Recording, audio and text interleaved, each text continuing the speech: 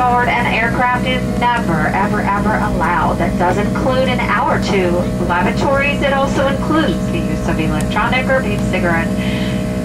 Federal law prohibits tampering with, disabling, or destroying any aircraft lavatory smoke detector.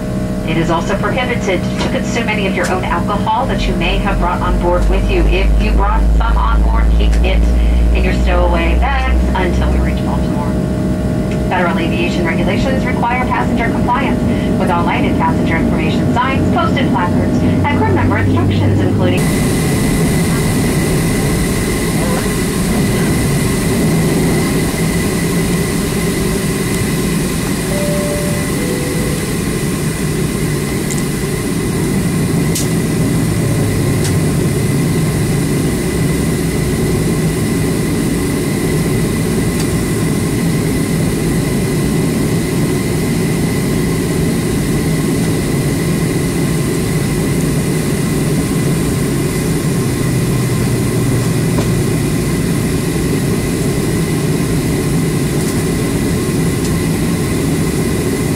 Alrighty folks, we have been cleared for departure. Please make sure those seatbelts are securely fastened. Also, we're going to be turning down the overhead lights for this afternoon's flight. If you need additional light for reading, there is a button located directly above your head.